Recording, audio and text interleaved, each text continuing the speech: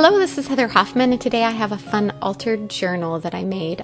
This past week I was at IKEA and I came across this little set of these fun 3 little just blank notebooks, journals, I don't know what you want to call them, sketch pads. They were really inexpensive, nice and thin, and a small portable size. And I fell in love, especially with that lovely little mint colored one there that you see. So I'm going to embellish it using a stamp set from Unity called Gardenia Floral Border. It's a Gracielle design image, and I'm going to stamp this all in my Misty.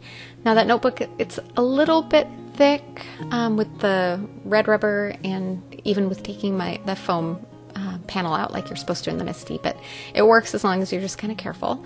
I'm going to heat emboss my sentiment on the front. There's a little bit of texture to this, so I wanted to make sure I could stamp it multiple times and get a good clear impression.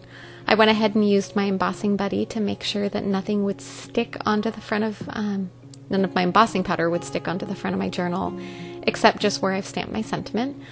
Because of the texture, I have a nice juicy new watermark stamp pad, but I'm going to go ahead and ink it and stamp it 3 times just to make sure I really get a good impression. You can see from the reflection it's a nice crisp, heavy, dark impression.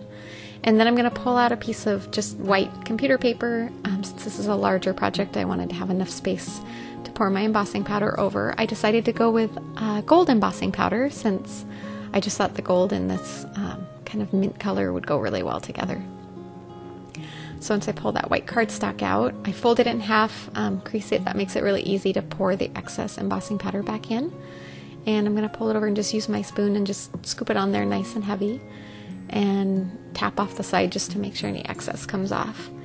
And it worked really well. I didn't end up with really any embossing powder sticking anywhere that I didn't want it, which was really nice. But I pulled out my extra back in, and then I did pull out just a large paintbrush just to make sure that there wasn't any little stray bits of powder that I couldn't see, and quickly brush them off just with the texture there. Wanted to make really sure I didn't have gold embossing powder in any extra spots that I didn't want. So now I'm pulling out my heat gun, and I like to just check and make sure it's hot. I wasn't sure how much the cover on this would warp with the heat.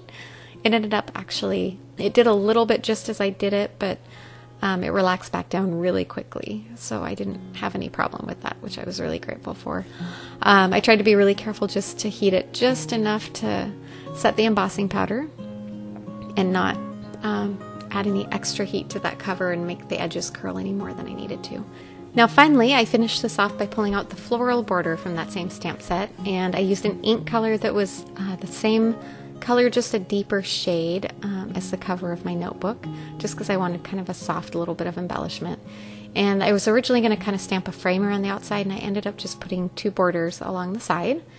And then my battery died before I was able to finish, but I masked off that center part, added some gold splatters with my Starry Colors palette for just a little bit of extra embellishment. And that finishes this off. Hope you enjoyed. Have a wonderful day.